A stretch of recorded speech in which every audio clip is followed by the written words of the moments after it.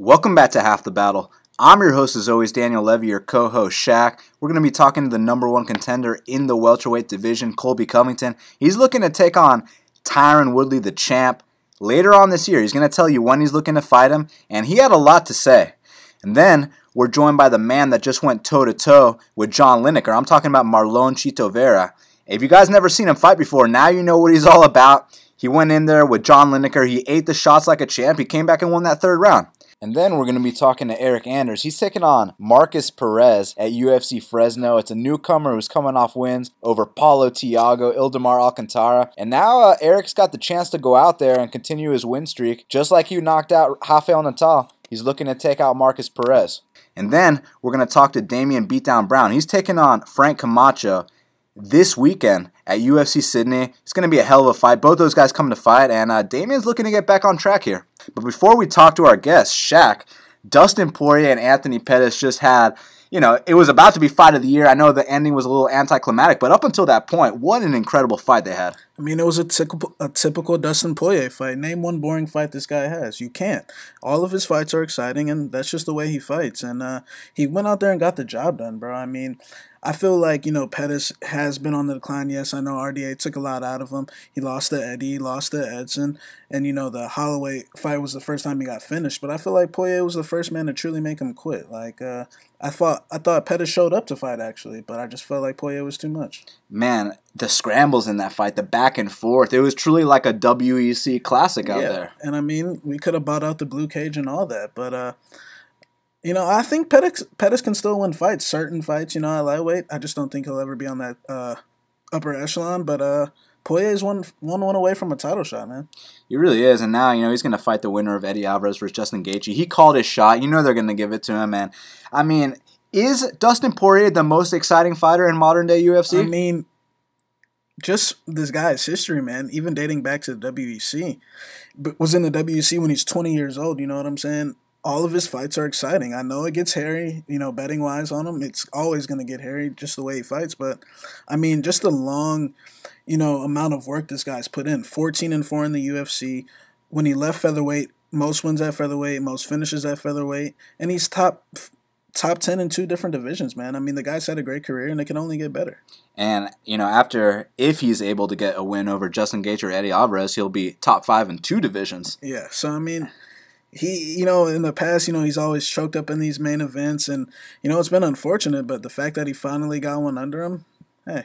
People say history repeats itself, but I feel like a lot of these fighters learn from their mistakes and they can come back better. For example, people always used to say Bisping can't win the big fight, and then he goes out there, beats Anderson Silva, beats Luke Rockhold, beats Dan Hendo in the rematch, and with Poirier, people said he can't win main events. Well, last night he won a main event. Yeah, man. You got to pick spots in this game. And it was just a perfect spot for Poirier. Betting-wise that night, man, it was just wrong picks, really. I mean, sometimes it happens. You can't win them all, but Poirier was a solid pick. Yeah, we're not even going to make excuses for picking against Tatiana and Sage. They did their things, and their opponents, it was what it was. When you lose, you lose. You know what I'm saying? You'll never hear an excuse from us. But let's give some shine to Poirier, man, because, I mean, how many ounces of blood has this guy given us for entertainment? How much has he shed from his soul for us to be able to watch the unbelievable fights he puts on every single time? And I remember, back in the WC, obviously. But what about that UFC debut versus Josh Crispy, where Crispy was supposed to fight Aldo, and Aldo pulls out, which he is known for, and then Dustin Poirier gets the call up on short notice. He's a plus 200 underdog. He goes out there and absolutely destroys the former #1 contender. Yeah, man. I mean, this guy's, like I said, long amount of time putting in work, and I mean, it's finally time to reward him. We know what happened in that Alvarez fight. We saw what happened. Alvarez was getting pieced up, and I think Eddie was just in survival mode the way that fight ended. I just think he wasn't thinking he was out on his feet. But now we have unfinished business with him.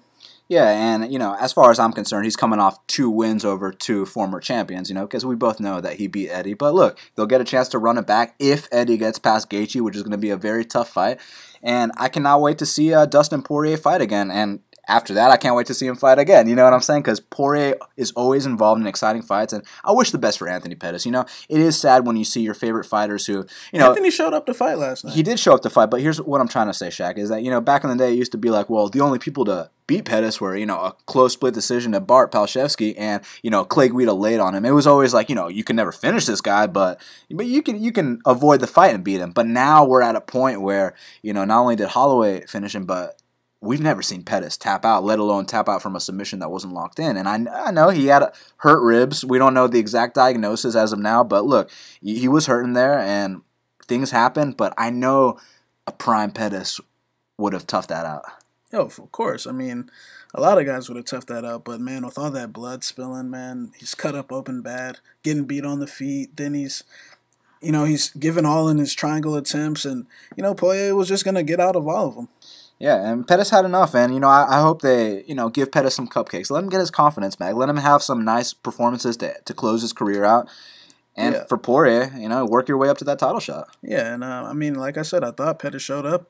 I felt like the early triangle attempts were fucking disgusting. I thought they were like, Jesus, like, that's prime Pettis, the way he was getting those legs up. Like, you remember how he subbed Mike Campbell and Shane Roller and all that. So I was like, man. But Poirier got through it, man.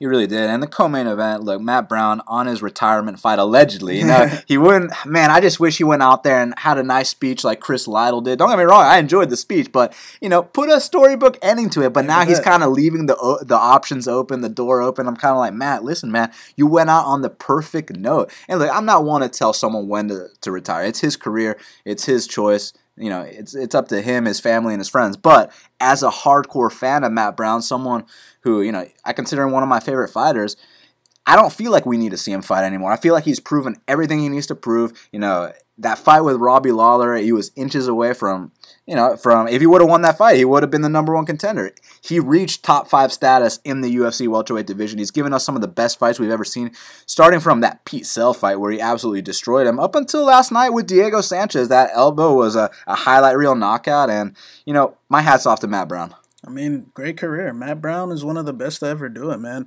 His career, I mean, the Mike Swick fight, the Eric Silva fight, the Jordan Mean fight, Wonderboy fight, Douglas Lima fight, Robbie Lawler fight, the Douglas Lima fight. I mean, you got so many fights with this guy, and I mean, he had a great career. You know, I wish you would hang him up. I think if he, you know, wants another title run, I just don't think that's going to happen. But I still think he can, you know, have some fun fights with certain matchups, you know. The issue is he doesn't want fun fights. Exactly. He says, if I'm not going for the title, I'm not going to be here. And, you know, that's unfortunate. But hopefully, you know, he just hangs him up. I mean, the guy's done it all, so.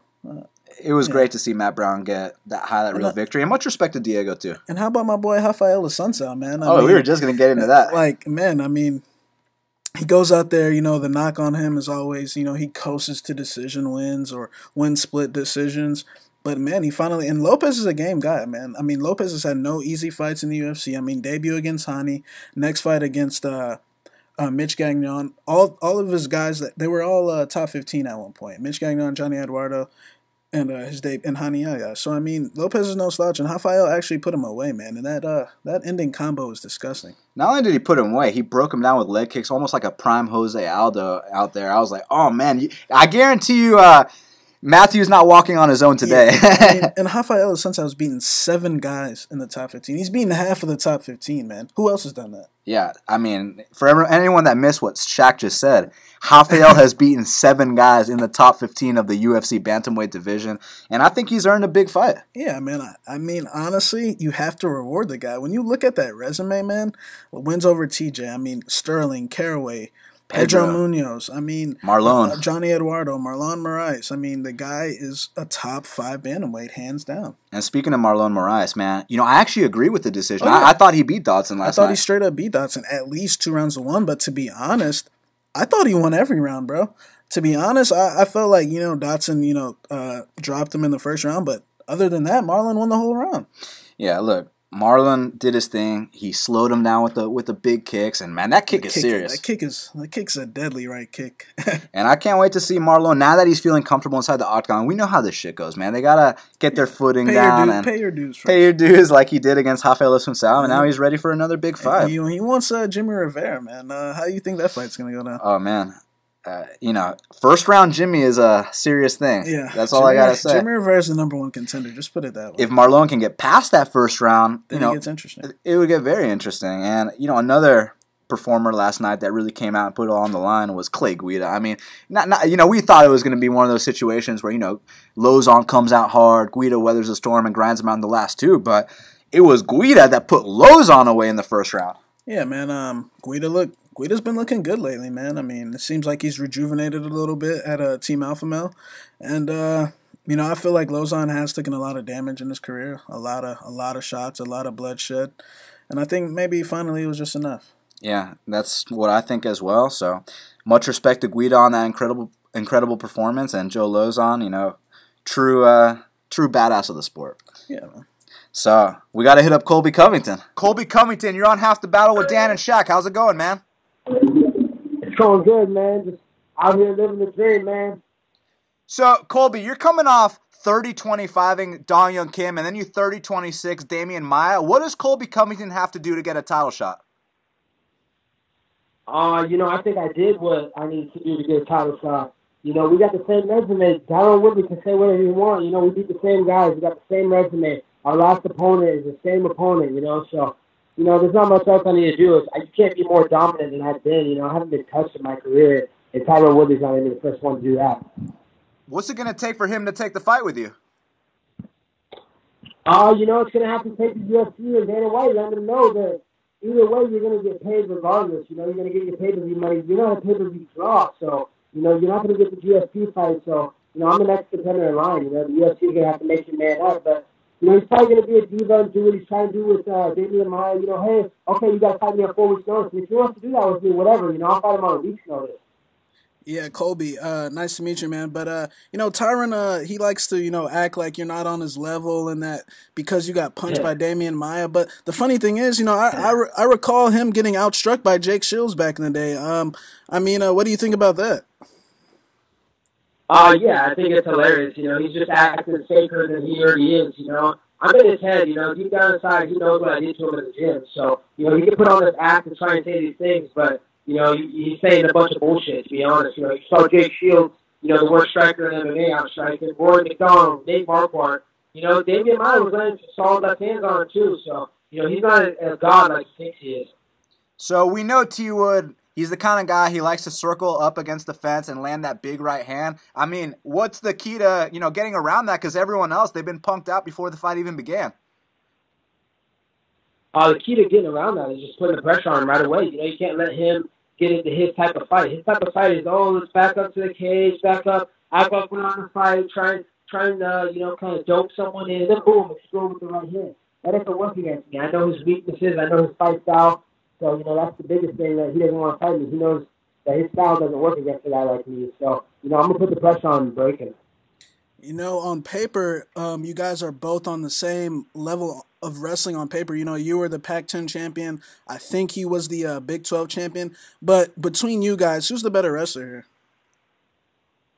I don't think he was ever Big 12 champion. He couldn't beat the guy that was going to McDonald's every weekend, Johnny Hendricks. So, I don't think he ever got those elusive title. But, my level of wrestling is completely different than his. He may have credentials-wise, but wrestling-wise, he wrestled probably 100 live goes in American Top Team, and he didn't win one of those goes. So it's just a different level of wrestling and a different style of wrestling. So, man, your last fight with Damian Maia, it really seemed like you were having so much fun out there. And it's not often that people have fun going to Brazil when everyone's screaming, you're going to die. And not only that, you're taking on the #1 contender at the time on planet Earth. And, I mean, dude, we know what happened. You 30-26 the guy. Was that the most fun you've ever had inside the octagon? Yeah, definitely. I had a great time, man. This is what I live for, man. I've been training for this since I was a little kid, since I was 6 years old. So, I'm just having so much fun. I'm just getting warmed up, man. I'm laughing and smiling and having fun because, honestly, you haven't even seen the best Colby Covington yet. So I'm just laughing at all the people, the doubters, all the people, like Tyron Woodley. Those are smiles for those guys because, we're just getting warmed up right now. And, it's funny because like I said, how Tyron acts like you're not on his level. But to be honest, I mean, right now, you are the most talked about guy in the division. Everyone's talking about you all day, every day. And it's more than Tyron Woodley. I mean, right now, you have the more hype. I just don't understand why he's not taking this fight. I mean, let's be honest. Let's look at the facts. Let's look at the numbers. You know, there's a reason he's not taking the fight. He doesn't want to say my name. I mean, honestly, he could tell the fans or the media and the world that, I'm not going to fight him. He has tell him he got outstruck by Damien. Or he could tell him the real truth why he doesn't want to fight me, because I'm his worst nightmare and his worst matchup.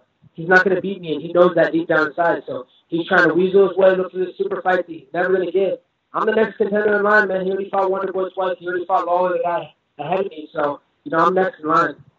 So a lot of people criticize you in that first round of the Maia fight because he landed a couple punches. But, for people that know what they're watching, we kind of know that, you were having fun out there. And if it was against a different opponent, like if you fought Wonderboy or even T-Wood, that you would have a different approach. So how do you respond to the criticism? Haters going to hate, man. I just got to laugh at them. These are the same guys that said, you'll never make it to UFC. You'll never be ranked. You never get top 10. Look at me now, motherfucker. I'm the best welterweight in the fucking world. They can say whatever they want to say.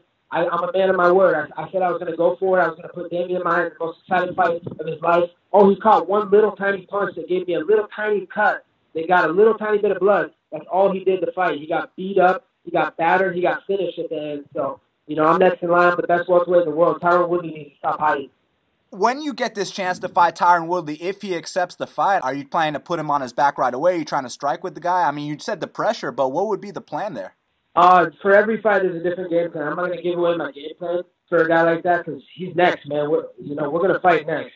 Whatever he wants to duck me, I'm next in line. I'm the next guy to fight. But I will tell you, there's a different game plan for every fighter at this weight class, and I have the tools. I am the most well-rounded fighter in the world. If I fight Wonderboy, I'm going to fight him a certain way. If I fight Damian Maia, I'm going to fight him a certain way. And Tyron Woodley's next, and I will fight him a certain way, but you just have to wait and tune in. But I guarantee my hand will be getting raised.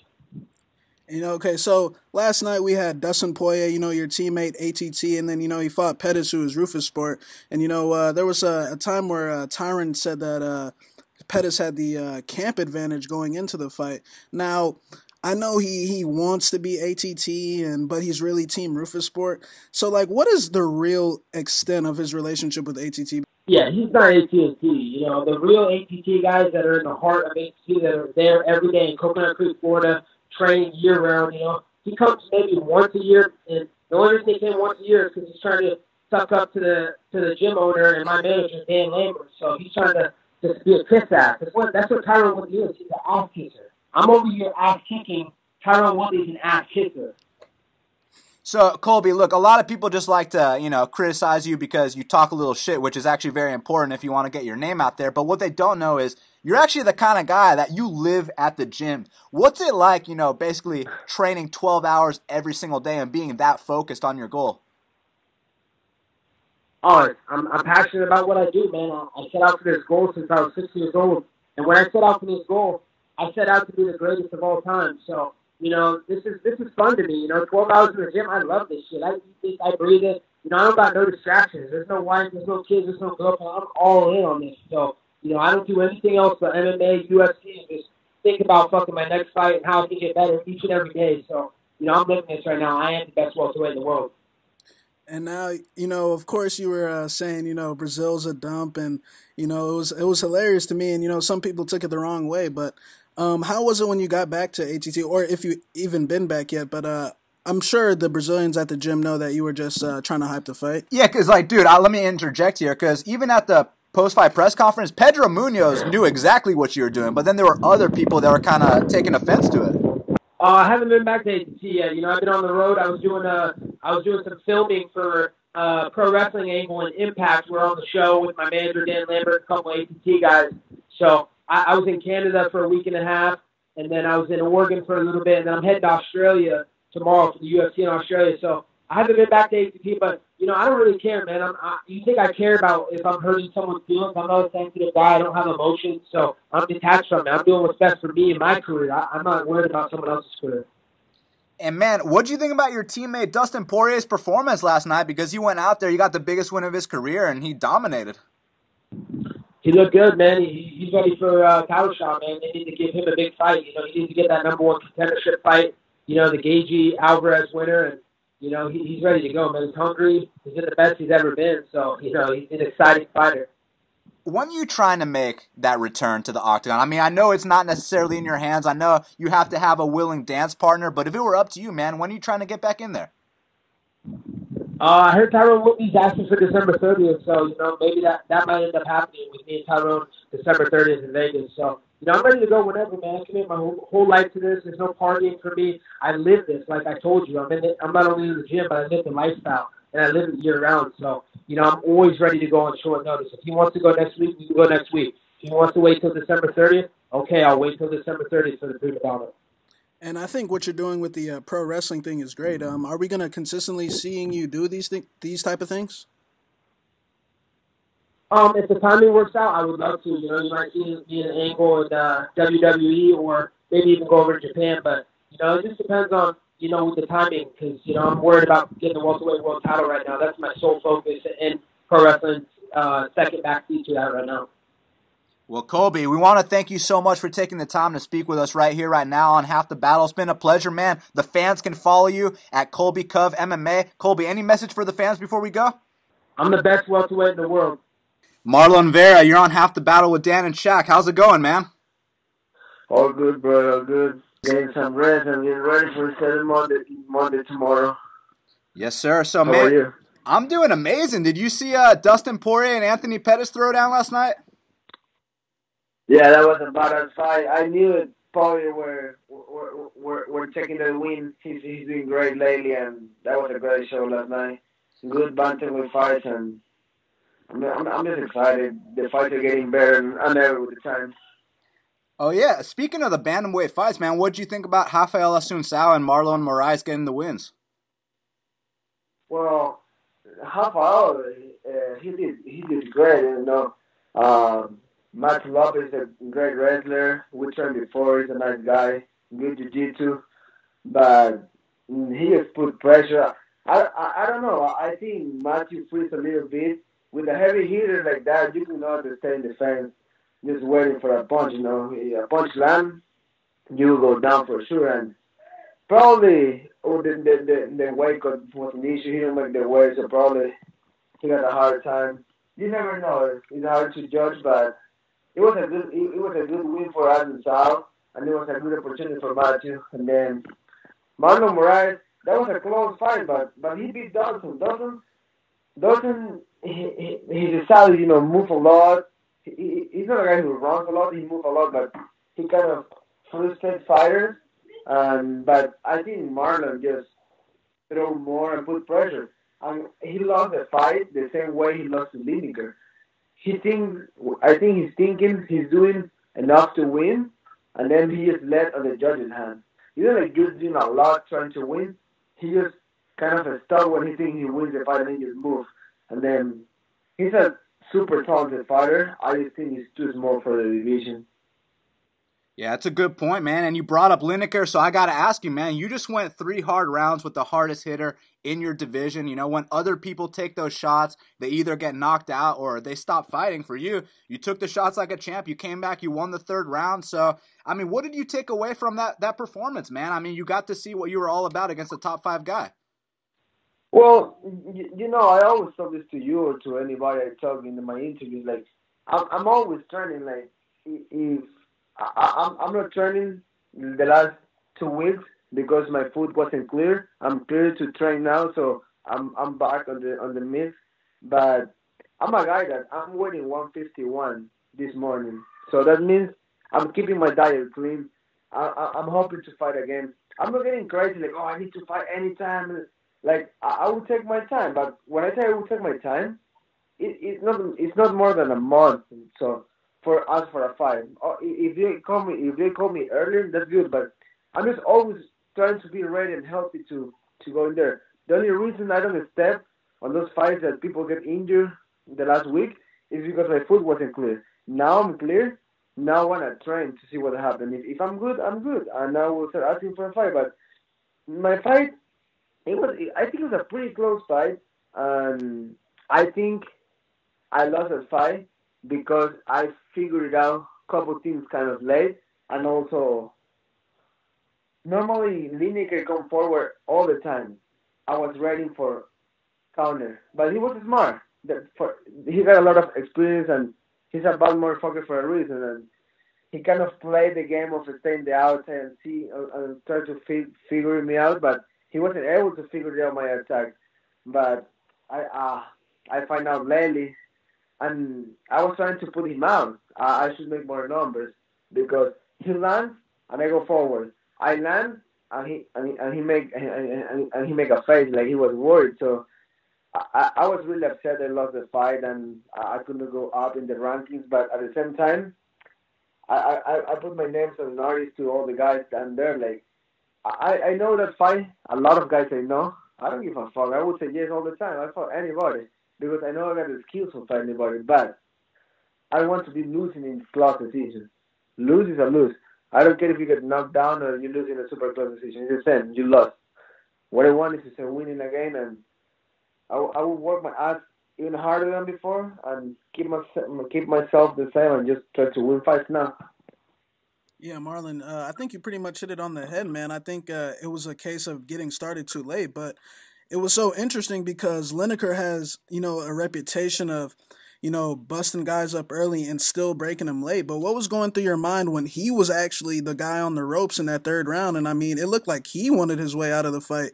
Well, I was looking at his face. He was all broke. He was worried. He was scared. He was needing to that belt to win, and that's crazy because I was just feeling like you're gonna give me 4 more rounds and I will boss this guy up. Like if you give me probably a minute, I will knock him out. But I can be a dumbass and talk like that because that won't happen. I should do earlier, but I think the first round it was even. Like we just checked each other. Then the second round he lands, I land. When I kick, he kicked my leg. I fall down in the ground. So he got 30 seconds of ground and pound. That it wasn't like he was destroying me. He landed a couple of shots, but I was throwing elbows and I was trying to do something. And then the third round, I walked him down completely. In my mind, that fight could be a draw. Like no problem, a draw. Like because the first round was even. Second round, he got 30 seconds on top of me, and then the third round, that was a race. He was running for his life. And I was like chasing him, like I was telling him to come on, and that's the first time that guy rejects a fight, and that just let me know a lot about me, and that just motivated me to understand where I am right now, and just keep going forward from there. Yeah, man, it was crazy because, like we said, it looked like Lineker, he was fading in that fight. And if you had 2 more rounds, you probably could have, gotten a decision there. But, I mean, the fact that you did that against, a top 5 bantamweight, I mean, shows that you can stack up with the best. I mean, I know you'll fight anybody, but is there anyone in particular? Well, right now, I try to slow down myself a little bit. I like to live like 100 miles a day, but I just want to wait and let my coach figure it out and my manager what could be next. And if they tell me, if they make me a question, they know I will say yes. So now, like I don't have a name specific, like I just want to fight and go back in track again. I'm still as hungry as I was before. I'm still motivated. I just don't want to rush myself. Like I'm John. I don't have to boss my career because I just want to do crazy things. Sometimes you gotta do the right thing and be crazy lately in your career. No, not at the beginning. I gotta build myself now. I gotta go up again. Even if it was a close fight, a loss is a loss, and I don't like that shit. So I gotta work hard. There's a couple more fights in December. So if somebody's hurt, if they don't find an opening for somebody, I'll probably jump in there. Yeah, they actually just booked Rob Font versus Tomas Almeida. You hear that? Yeah, I saw that. I'm always watching who's fighting, and that's a good fight. I think that will be a really good fight. And talking about Rob Font, Pedro Munoz was really good when he get that choke, but I think it was a little bit of kind of bad decision from Font. Like if Pedro Munoz hurt you, you don't shoot for a double. Like that's the worst thing you can do, and he did it. But there was a good props for Munoz. He got a choke. So I don't know who's available right now. Dominic Cruz get hurt, but that's like a title fight in elimination. So those fights are like probably hard to get, but there's a couple more coming up in December, and I'm sure there's bantamweights needing to fight. Yeah, and like you said, man, you're still young. You're only 24 years old. And I got to ask you, though, a lot of people consider John Lineker to be the hardest hitter in your weight class. I mean, is he the hardest hitter you've ever faced? Well, Brad Pickett is pretty fast and he's way more technical. But obviously, Lineker is just like he throws bombs. But he throws so hard that the problem is, like, people get too scared. Like, in my mind, I just think like this. What's the worst that can happen? Somebody turn my lights out? That's no big deal. We're fighters. We gotta have in our mind that can happen someday. So I wasn't scared of getting knocked out. That's why I was able to perform. But I saw people that they get hit in the stomach and then like they shake the bed. I'm like, you get hit all the time in the sparring. Like, why you shake the bed when you're fighting? That's why people get scared with Garland too, because he hit hard. Yeah, but everybody hit hard. Trust me. Who's that? Who's like probably look? Augusto Mendes. He's probably the best jiu-jitsu guy in the division. That guy come on fucking swings hard. And you know what? He's not scared. And he's not doing bad in the UFC for being a jiu-jitsu guy. He's good. But people just get scared. And Lineker hits hard. Don't get me wrong. Like, my ribs were sore the next day. But we are sore every day of training. So I think like when people get too scared about something, they get hit, they shut the bed, and they just close their eyes and get knocked down. Or they start swinging against Lineker, and they get knocked down because they do the wrong thing. He hit hard. He hit really hard. But I also kick really hard too. So you have to be well prepared and trust yourself. Like, if you take a fight, you must be ready, or you must be needing the money pretty bad. But if you need the money, you shouldn't shut the bed. If you prepare, you shouldn't shut the bed. Sometimes people just take the fight because they like the media and they like to be interim fighters. I'm a real fighter. I prepare myself because I want to be a world champion someday. So that's my thoughts on that Lineker power. Yeah, he is really hard. I'm pretty sure if he caught me going in, he probably put me out. But I was trusting in me. I was ready to that fight, and I was actually thinking of putting him out. Like I was literally thinking of knocking him out the whole time. I was throwing elbows, I was throwing knees, and I should only make like more points, and I probably get the win. So, Marlon, I mean, you were throwing some big kicks, some big knees. Were you surprised at how solid his chin is, man? Because he ate a bunch of those shots, and I was like, oh my God, like, how is he still standing? I knew that he had a pretty good chin. He's a guy that have a, like, I don't want to be irrespectful, but he got a big head. Like, that's a big guy. Like, he's a little guy, size-wise, but he's wide. Like, he's like typical guys that are really buff upstairs, and then his legs are really skinny. This guy is like, he's like one-dimensional. He's like big chest, big legs, big arms. He got a fucking huge neck. And I read an article that was saying about why Roy Nelson, he never gets knocked down. Well, after Michael Hunt, but before that, it's because the muscles from the neck are pretty strong. And Lineker got a pretty big neck. Like, that guy got a neck. And I was throwing, like, I was trying to break his jaw again, but I gotta give him props to him. He's a tough guy, and I always say this. This guy's bring big balls. Like, this guy, he can be losing the whole fight, and he keep throwing hard. So it was a good experience for me. It will help me. This will help me in my future, and it only will get me better. But I will give him props. I was saying I will beat him. I think I do my best. I fight hard, but I don't get it. But I would say, the guy can take it. I throw a couple big jabs to his face. I normally put people out with those jabs. Like, I throw my jab and people fall down. The guy was like bringing forward, but I just show what I got. I show my tools. Like, normally, winning or losing, he always keep going forward. Last round, he was running away, surviving. Like, he knew it. He was almost out. He knew it. Yeah, man, and I heard you say earlier that you guys are training very hard, and I follow you on Instagram, and I see you doing some CBD oil sponsorships. Does that help your recovery after training? Yeah, that actually really helped. Like, I bought my food. The doctor said it was broken because the MRI showed like a lot of weird things, but God bless, and I got nothing. It was just like a big bruise in the bone, but I'm not using much ice. I'm only taking CBD in the morning and the night, and I think it really helps. Like, I understand what this is banned because this is like these products are probably cheaper than the medicine you bought at the pharmacy, and obviously the big companies want to hide the natural things and they want to put all this chemical bullshit on your system. That it's the same thing. Like, I could be taking ibuprofen every day, but that thing will hurt me at the end of the day. If I take CBD, they won't hurt me never. So, but I'm glad it's going to be legal in next year because this don't get you high. This don't make you a better fighter.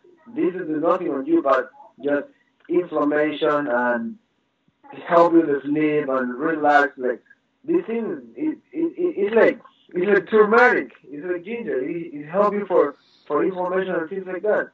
So I try to be as healthy I can be, and I'm glad I'm working with this company. Yeah, and Chito, man, every single fight, you make such big improvements. And I know we've talked about this every single time that we speak, but, the first time I saw you fight, Versailles Beltran versus Roman Salazar, compared to now, you're going out there knocking out Brad Pickett, submitting Brian Kelleher, and having a 3-round great fight with John Lineker. So, I mean, man, what's the ceiling for Marlon Chito Vera, man? Because it seems like, within the next half year, you will be in the top 15. Well, I always say, like, I cannot be selfish. I got people on my back. Like, I bring my work ethic, but that's not enough. You need to have like professionals on your back.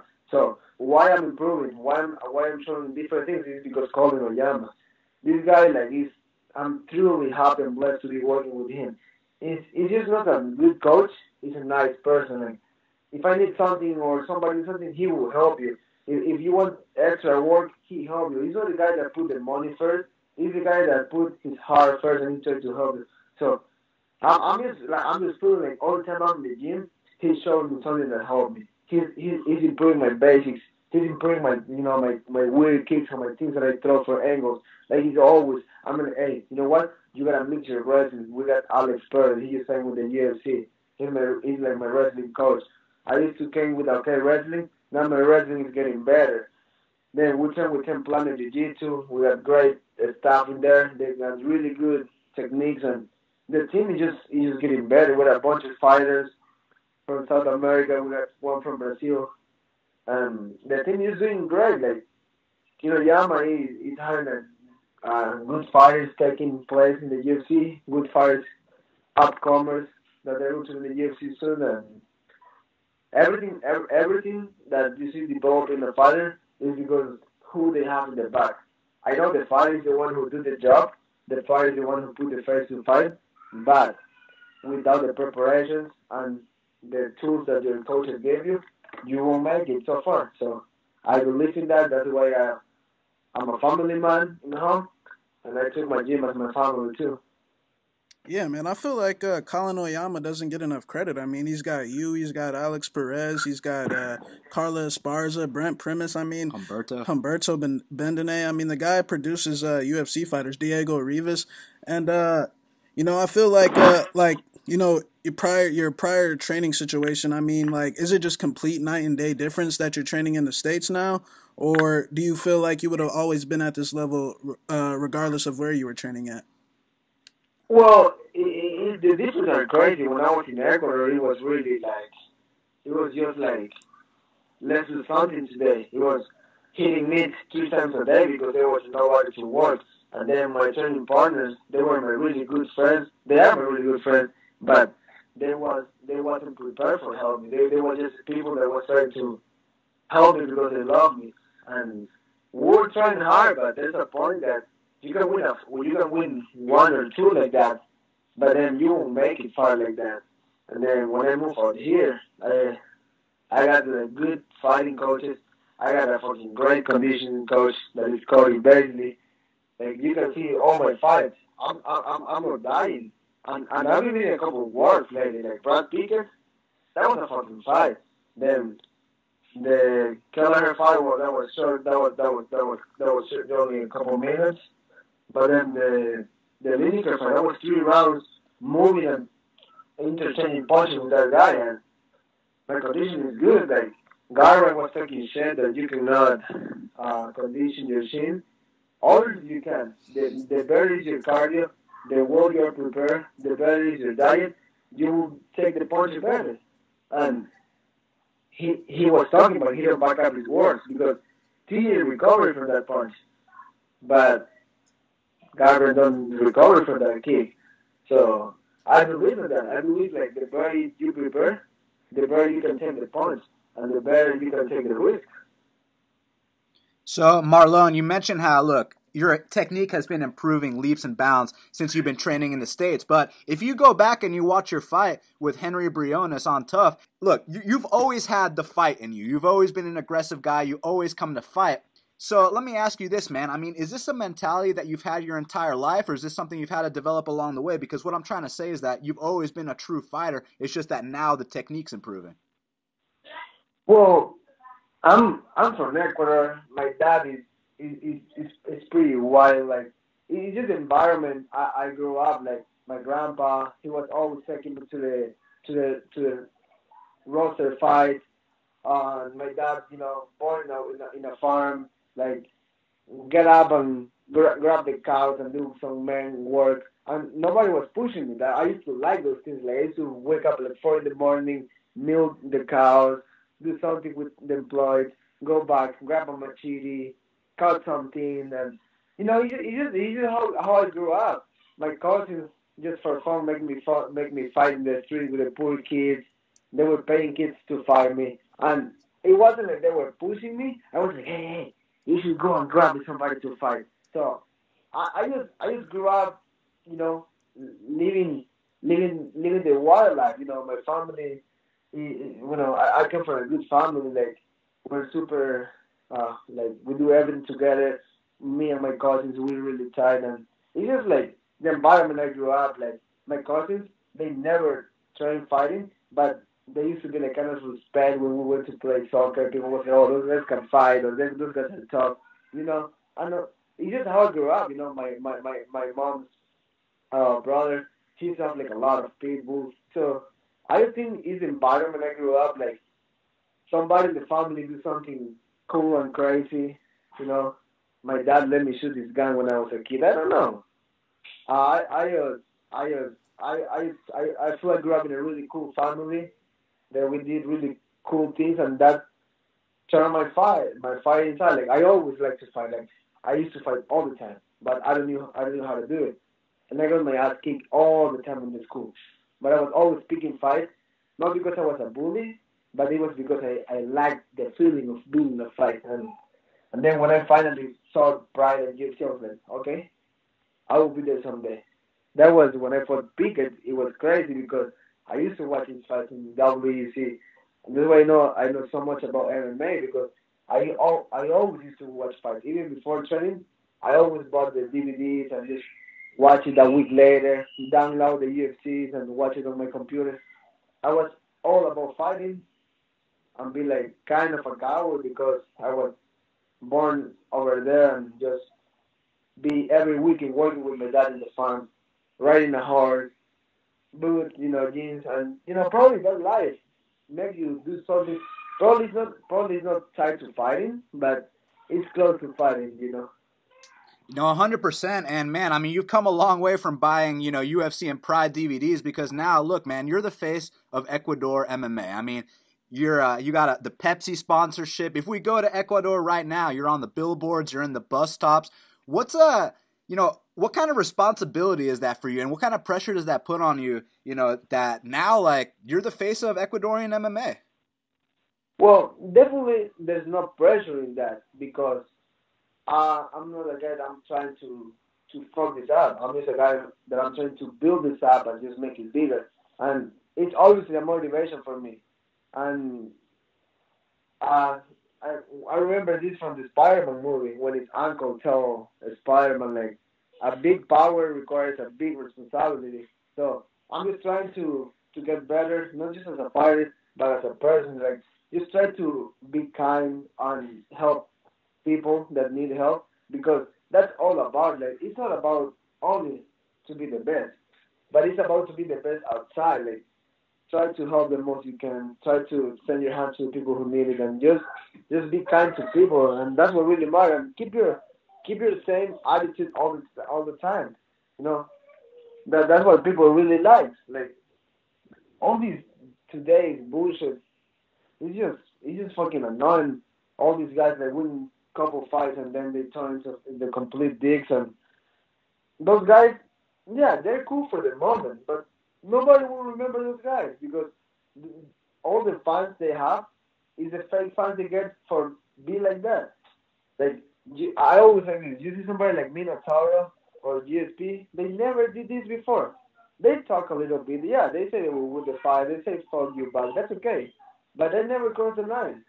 Like this new trash talk is all bullshit, and it's the media fault because they only promote the guys that say fuck you or do stupid things. And I truly believe, like, look, GSP come back, won his fight, and he's still being the same fucking guy, super humble, kind, and he's going fight and win the fight. And that's what you need. This is martial arts. This is not the streets. This is not who's the meanest guy. And those things sometimes bother me, and sometimes make me think like I should change my type of thing. I should start being like that. But my instinct told me like, no, you just be you, and that's how you will make it bigger. Yeah, and it's funny that you mentioned that because that basically is how the game is going. The guy that talks a lot is the guy that generally gets what he wants. And necessarily I don't think it's a bad thing, but could you ever see yourself, possibly getting into a back and forth with a guy just to hype a fight? Because then at the end of the day, everyone's going to end up tuning, and if you back up your words, then your name value goes way up.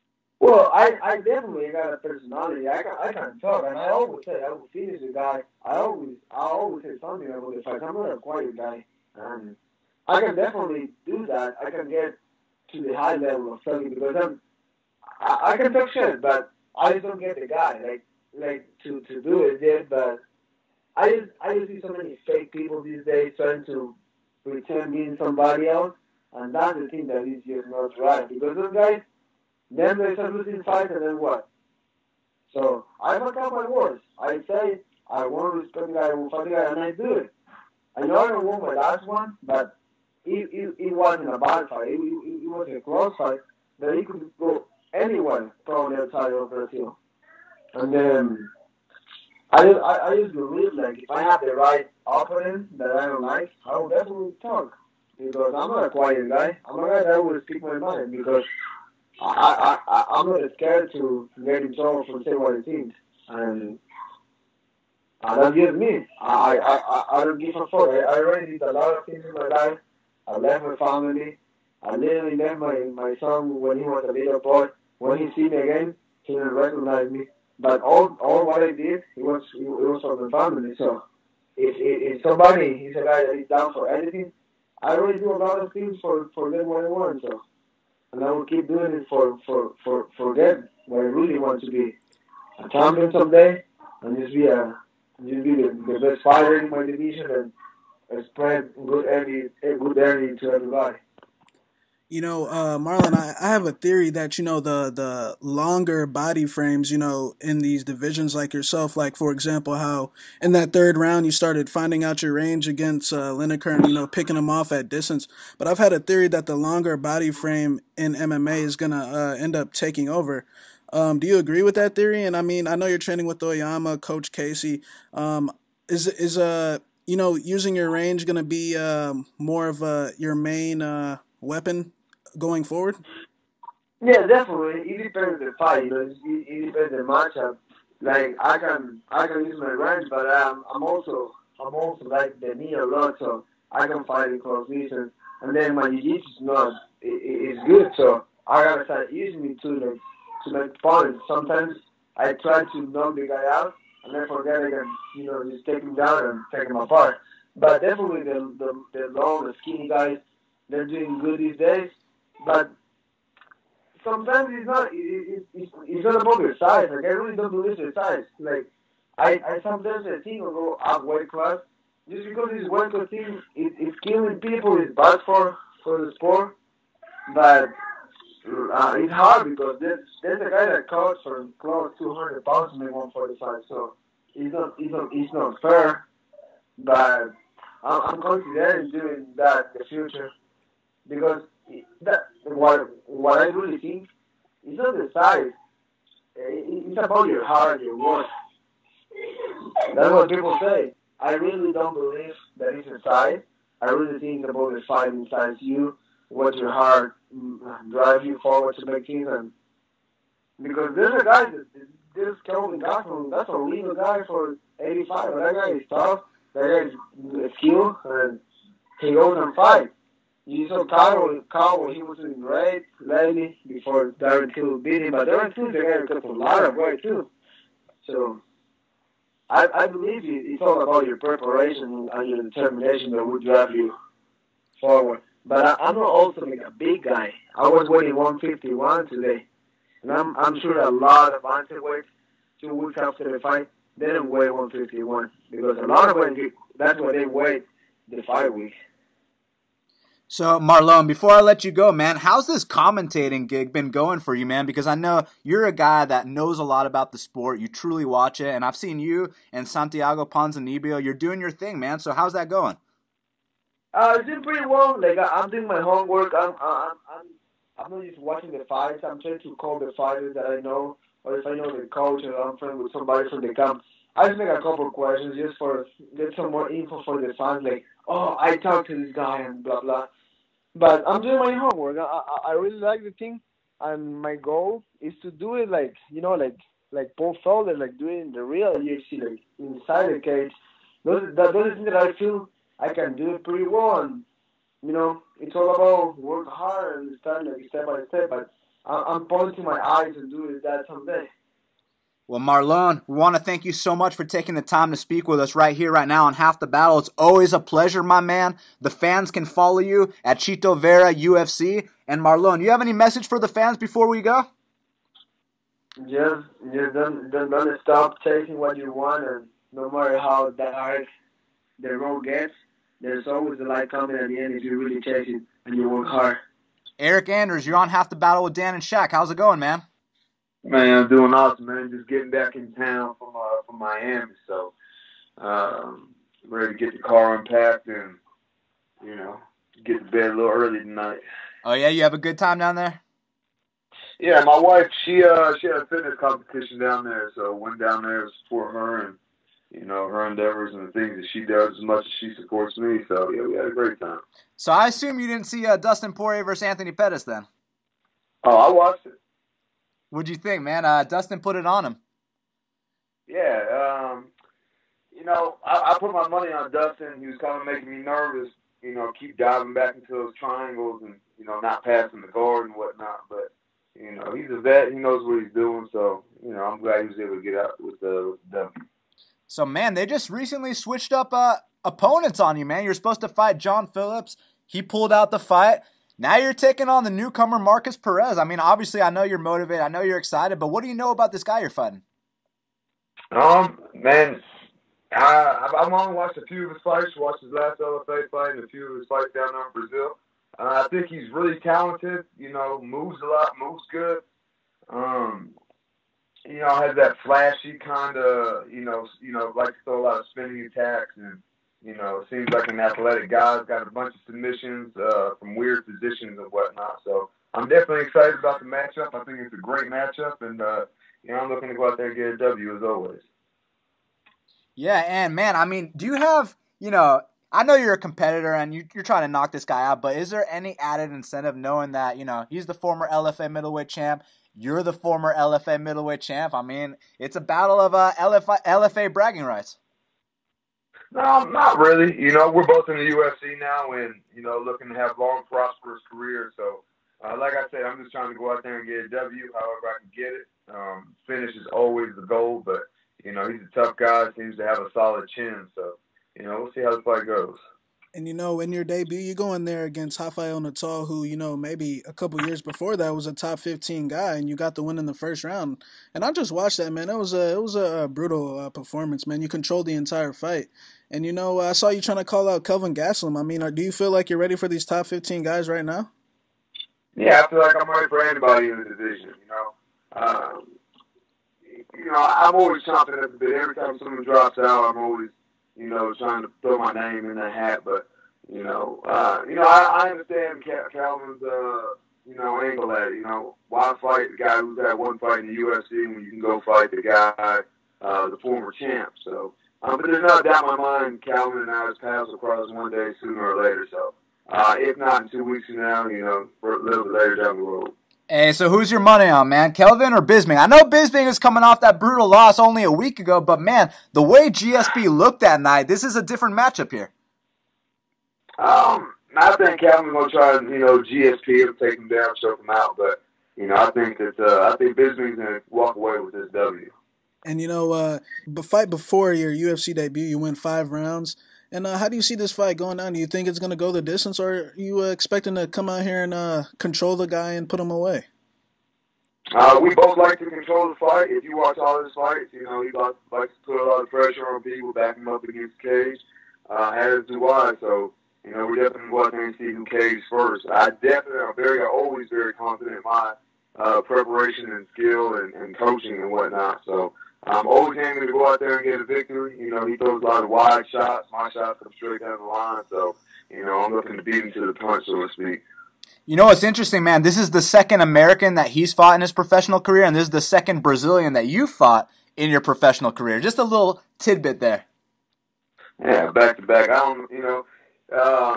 was supposed to fight the Welsh guy, John Phillips, and he dropped out. Then they offered me they wanted to put me on a later card, but, I was like, man, I already bought plane tickets and, this, that, and the third, so I need this Fresno thing to pan out. So, they tried to get several other people. They were hurt or didn't want to fight or whatever. And then, Nick Minier was like, I know someone who will for sure take the fight. So, I think Markus Perez, he'll be game, and, he's definitely not scared or timid or anything like that. He'll, come out there and move forward and, be ready to touch that chin a little bit.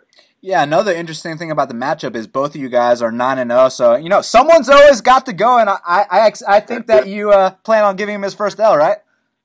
Yeah, absolutely. I'm always confident in my skill level, on the feet, on the cage, on the mat, top or bottom, or counter-striking or being offensive with it. So, I think Marcus is going to have a tough fight on his hands.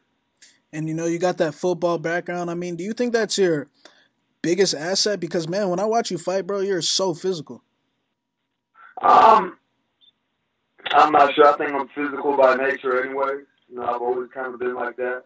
I think that being coachable is probably my biggest upside, and I'm relatively new to the sport. So, I got good at striking just as fast as I got good at jiu-jitsu. I'm not just a jiu-jitsu fighter or a striker. I can do it all because, I learned them all at the same time instead of, training just jiu-jitsu until I was, 20 years old, and then I started striking, or vice versa, or whatever the case may be. Just as long as I've been striking, I've been doing, grappling. So, I think that's where, I think that's the biggest upside that I have. So it's interesting, man, because this guy you're fighting, he's actually got wins over UFC vets. And, I know we spoke about it. He beat Ildemar Alcantara, and he also beat Paulo Thiago. I know you remember back at UFC 95 when Paulo Thiago knocked out Josh Koscheck with that uppercut left hook combo. But this is, his fight with Paulo Thiago was in 2016. He went to a split decision. Are you at all like, man, if I was fighting guys like that, I'd be knocking them out in the first? I actually watched that fight. The mat was really slippery, so it was hard for anybody to get any, hard shots off. And, they were doing the slip and slide thing on the canvas. So, maybe he wouldn't have Paulo early.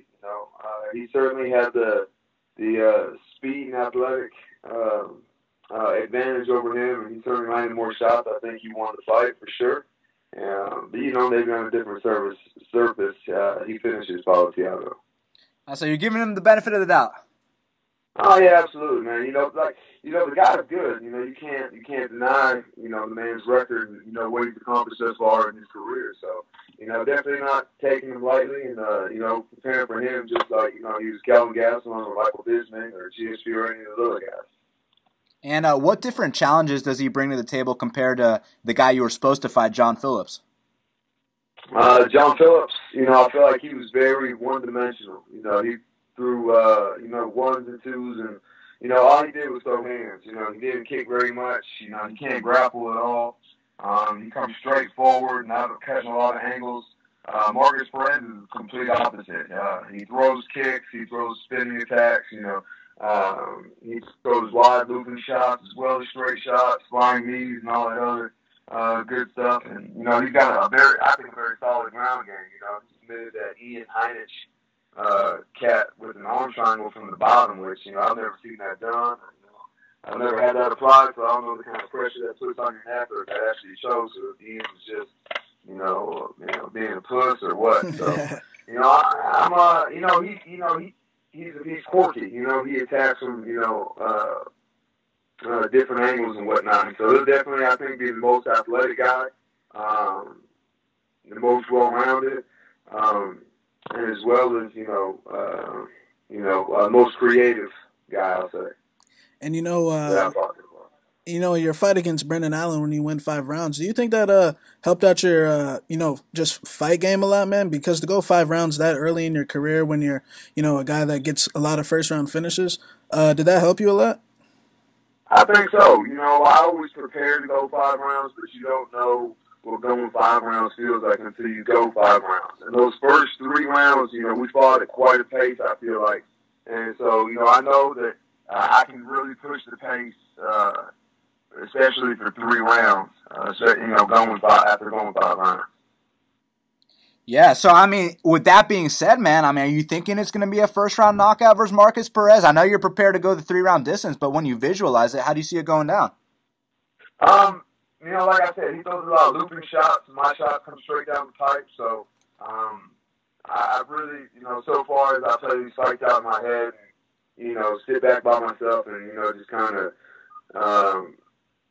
dive off into my own head and imagination, if you will. I see, he stands left-handed. He goes left-handed, right-handed. But when he's in a left-handed stance, he really leaps in with a wide right hook. And I think that's where I catch him with the straight left down the pipe. Hey, so I can't let you go without a couple fight predictions, man. And it just got announced that Max Holloway, he's defending his belt in the rematch against Jose Aldo. Now, do you simply think this is a case where Max has Jose's number, or do you think Jose can make the proper adjustments and come out here and dethrone Max Holloway? I think a guy of Jose's caliber is always a threat. However, I think Max Holloway, his swagger and his confidence is on 10 right now. I don't think there's a lot of guys seeing or touching him right now. So I think the Max Holloway finishes him again. And, dude, look, this is your weight class. Do you think Robert Whittaker is going to face GSP, or do you think GSP is going to vacate that belt? He better vacate the belt. Robert Whittaker is going to knock him out. Yoel Romero couldn't take him down, an Olympic silver medalist. I'm not sure how many times Robert Whittaker has been taken down in his fight career. Not much. And I think that's the only way the GSP stands a chance. I don't think that he can strike with Robert Whittaker. And his only chance to get Whittaker to the ground was simply not going to happen. Dude, were you surprised how GSP looked coming off that layoff, man? Super dominant, and he looked like a middleweight. I don't know, man. Everyone knows Bisping doesn't have a very solid ground game or takedown defense. So, I think that the UFC kind of picks who they want to promote and gives them, good fights. So the guy's never fought the middleweight, hasn't fought 4 years, and gets to come back and fight for the title. Come on, man. That's not fair to the rest of the division. So they're just putting together money fights and, giving everybody a belt, interim belt and whatnot. So, I think that I think he should go back down to welterweight just because Bisping's not the biggest middleweight, and there are certainly guys bigger, stronger, more powerful, and more skilled than Bisping in the division. So I don't think the GSP lasts long in this division. Man, and speaking of your division, man, I mean, what do you think about the current state of it? Because, look, middleweight's always been super exciting. I mean, you had Anderson Silva back in the day, but now all these guys that are coming up, like Paulo Borrachina, Thiago Maia Santos, even a vet like Derek Brunson, they're all looking better than ever. What do you think about your weight class right now? I think they're looking for new talent to, the top 15, top 20, a lot of those guys are like 38, 35 years old, so they're definitely getting up there, coming up on retirement, I think. So they're looking for new, exciting fighters that like to go out there and finish fights and that will draw crowds and sell tickets. Well, Eryk, man, want to thank you so much for taking the time to speak with us right here, right now on Half the Battle. It's always a pleasure. The fans can follow you at Eryk Anders. Eryk, any message for them before we go? Tune in December 9th, man. You know I'm always looking for an exciting fight, looking for a finish. And, I don't think that I've had a boring fight so far. So expect fireworks to hit the ground. Expect, crazy transitions and, maybe a submission finish. But definitely looking to put my hands on Markus Perez there. Well, Eryk, thanks again for the time, and best of luck in the fight, man. I appreciate you guys having me. Absolutely, man. Have a great day. Damien Brown, you're on Half the Battle with Dan and Shaq. How's it going, man? Going awesome, man. It's good to hear. So, dude, I mean, look, the fight's right around the corner. It's coming up this weekend, you and Frank Camacho. And look, Frank's the kind of guy that comes to scrap. You're the kind of guy that comes to fight as well. It's an intriguing matchup on paper. You excited about it? Yeah, look, man, I'm pumped. I mean, it's going to be nice not to have to look for a fight in there. I think the fight's going to come to me, so it should be pretty awesome for me, awesome for Frank, and even better for the fans. Yeah, Damien, nice to meet you, man. This fight has Fight of the Night written all over it. And your style, man, I enjoyed so much because, when you settle into a fight, you really let your hands go on the inside. I'm sure you're looking to do that against Frank Camacho. Now, are you going to come in here a little more safe, or are you just trying to be the typical Damian Brown, the guy that likes to put on a show for the fans? I'll just come in and be me, man. I've made plenty of promises to the UFC and the matchmakers that, it doesn't matter whether it's the last fight or the first fight on my contract. I'm going to come in there, I'm going to fight, I'm going to do my thing, and the results will be what they'll be. So, I can't really fight, depending on what's going on around me. I just got to fight. So, I'll just come in there and be me. Man, how do you feel about your career progression so far? Because every single fight, you're looking better. I know your last fight didn't go your way, but up until that point, man, you were looking great in there. So how do you feel about this progression? Man, you know what? I feel good. I feel like I'm developing good as a martial artist and as a person. And I feel like, the last fight was a single punch changed everything, but I definitely felt like I was up on the scorecards in that first round. I felt like if it had went the distance or even had went into the third round and he started fatigued, then I would have finished the fight anyway. But, that was our game plan, was to go forward, put his back against the fence and get the finish, and it didn't happen. But, like you said, we looked good up until that point. So I feel like I'm developing well and I'm doing the right things to be better each fight. And I think you guys will see a better version of me this time around as well. Now, Damien, I actually met you in Atlanta. That's where I'm from, when you fought Cesar Arzamendia at a UFC 201. How did you enjoy our city, man? Man, I loved it. It was like I loved Atlanta, and I did a few things while I was there. Went to the zoo and all that sort of stuff. Went to a gun range and fired some weapons I normally wouldn't fire back home in Australia. But man, there's lots of homeless people out there. I gave out heaps of water. But yeah, no, it was a beautiful city, man. I had a blast. I just love traveling, so I don't think there's such thing as a bad city. It's just a different experience. Do you enjoy fighting in your home country, or do you prefer traveling to the States? I like fighting at home, but it does come with a little bit of extra pressure. You always get your family there, or like my parents fly to every fight in Australia, so and I had my mum in New Zealand as well, so it adds a little bit of pressure, getting knocked out like I did in front of your parents. I didn't think about it going into it, but afterwards I felt terrible about it. So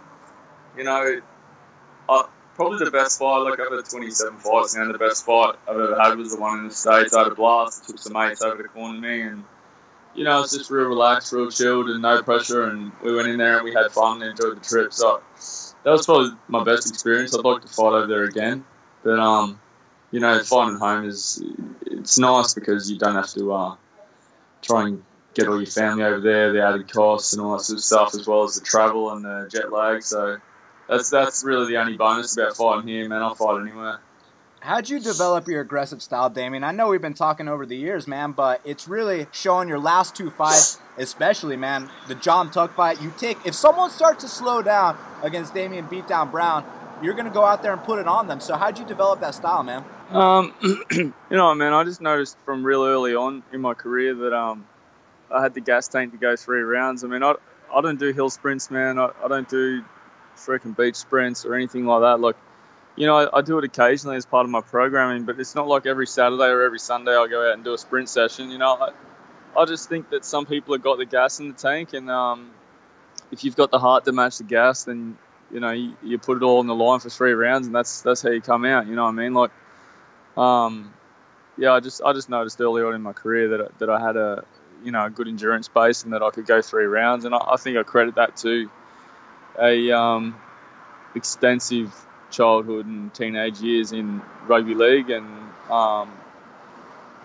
probably my military time and fitness. So match that with the never say die attitude and live by the sword, die by the sword. Man, it's inevitable. That's just what happens. And I've been following you and Frank Camacho on Instagram, and it seems like both of you guys are really picking it up for this training camp. What do you think this fight is going to come down to in the end? Me not getting hit. Like, not getting hit, but me not getting hit with one of those sledgehammer overhand rights or left hooks or something that he throws. Like, he throws big punches, man. He comes for the kill. The dude's trying to kill you. He'll take your head off with every single punch that he throws. And, I think as long as he doesn't land a clean shot, I win the fight. But, I'm not gonna say that I go out there and knock him out or anything like that. Like, I don't really know how the fight's going to play out. All I know is that I've trained for 3 rounds, and if it goes the distance, you can rest assured that I'll put in the work to get the decision. So, I think, as far as putting in the work during the camp goes, I always put in the work, but you drop him from 170 to 155. It's not as comfortable as fighting 170, so you kind of got to put a little extra work in and, do all the little extras that you would have in the past, maybe cut the corners on. I expect that he's working hard and he'll come in a different fighter. So does that excite you that, look, this guy's going to come to fight you, and, you had a fight with Alan Patrick, and, he tried to hump your leg, he tried to make the whole crowd boo, but then you took on John Tuck, and John Tuck actually came to fight. So do you get up more for these kind of fights where the dudes actually want to fight you? I think they're easier fights to get ready for. You got a guy like Alan Patrick who's boring as shit, doesn't want to fight. He just comes in and sort of holds you down. Like when I fought that dude, I had more sub attempts than he did, and he's a 3-time world champion black belt. Like, you got these guys, they're hard to train for because you don't even need to train your striking for that. You just train your takedown defense. Obviously I had six days notice, it's a little difficult, but if you had a full camp, you just train your takedown defense, and then you got a game plan around their boring ass style. If you got someone like John Tuck, that even though he's going to try and take you down, he's not humping your leg, man. John Tuck's taking you down and trying to finish you. He's going to take you back and choke you until you're asleep. Or if he stands up, he's game. So fighting those guys is easier because when they get you down, they're going to go for it. Scrambles are going to happen. And as long as you can out-scramble them, you get back to your feet. So, I like the fight against Frank. I think he showed against Jing Liang that he'll try and finish him on the feet. He'll try to finish him on the ground. That creates holes, creates scrambles. Scrambles create exciting fights, and fans get what they pay for. So, Damien, I feel like every time we talk, we have to mention how Australian MMA is looking more promising than it ever has. And now, you guys have a world champion, man. You got Robert Whittaker. And, as far as I'm concerned, he's the undisputed champ. What was it like for Australia when Robert Whittaker went out there and defeated Yoel Romero? Oh, man, it was like tear-jerking for any, die-hard fans would have been, we've never had that before, It's like, you put that next to Australia making the World Cup in the soccer for the first time in 28 years, which we did, a decade or so ago. It's amazing, Like, it's an amazing feat. I like the fact that we both fought on the local circuit at the same time, and You know, even as a UFC fighter, I find some kind of inspiration in someone like Rob Whittaker. You know, like just taking it a fight at a time, man, putting that win streak together, and then when you get there, things happen. He's never talked shit. He's been respectful. He's always remained a martial artist. He gets better. He does good things for the Aboriginal communities down here. I mean, he's just a legit role model, and he's young. You know what I mean? Young, married, kids. And the dude's got it worked out. So it's it's inspirational story, and it's definitely motivating for anyone that's a fighter. And as a fan, I think it's tear-jerking watching him win a world title. I also think that if GSP defends his belt, I love GSP, man. I've followed him my entire career. He's one of my favourite fighters. But I think Whittaker puts him away. So, Damien, I watched all your fights earlier this morning, and man, when you get on the inside and when the blood's dripping and that sweat's on the body, I mean, your hands are really beautiful. When you're nice and flowy. Where do you have a striking background at all? Yeah, so probably for close to a decade or so, maybe like 8 years or something. I did karate as a child. I just went away from it through my teens to play other sports, and then I started kickboxing when I was like 23 or something like that. When after my deployment to Afghanistan, I started kickboxing again, and so yeah, I did striking mainly, but in my earlier fights, I wrestled because people in Australia couldn't wrestle, and I have a rugby background, so I sort of took to wrestling pretty good compared to most Australians, and it worked for me. But the higher the level, I just go back to my background and get better at my striking, and now I just strike. So I can fight wherever I want to, but I do have a striking background. So look, Damien, you've finished people in 17 seconds before. You've gone the full 5-round distance before. I've seen you knock people out in the first round. When you envision this fight, how do you think it's going to play out? I don't want to give away too much of my game plan by the way it's going to play out, because I will very easily. But I think Frank's going to come forward. I can assure you I'm not going to back away for 3 rounds. And, if the fight goes to the ground, I think I win by submission. If the fight stays on the feet, 3rd round finish, maybe a decision. But I don't see the fight ending early unless he ends me. So, I don't think that it'll be a 1st round finish. I think it'll be a fight of the night. Well, Damien, I want to thank you so much for taking the time to speak with us right here, right now on Half the Battle. Any message for the fans before we go? Yeah, man, follow me. Follow me on YouTube, Damien Beatdown Brown, or social media, Beatdown155. And shout out, to my sponsors that helped me, and also Frank for being respectful, man. I love a respectful opponent that comes in as a martial artist and lays it down. So, I'm looking forward to it, man. We're 6 days away. Damien, thanks so much for the time on Fight Week, my man. Best of luck in the fight, and we'll talk soon. Thank you, guys. Have a good one, eh? You too. Peace. There you have it, folks. Colby Covington, Marlon Chito Vera, Eryk Anders, Demian Beatdown Brown. Thank you so much for checking out this very special edition of Half the Battle. Make sure you follow me on Twitter at BestFightPicks, follow Shaq at MMAGenius05, subscribe to Half the Battle on iTunes, SoundCloud, YouTube, and Stitcher. Hook up those 5-star reviews. Shaq and I will be back later this week to break down UFC Sydney, Fabricio Vaicavalo Werdum versus Marcin Tybura. So until the next time, let's cash these bets.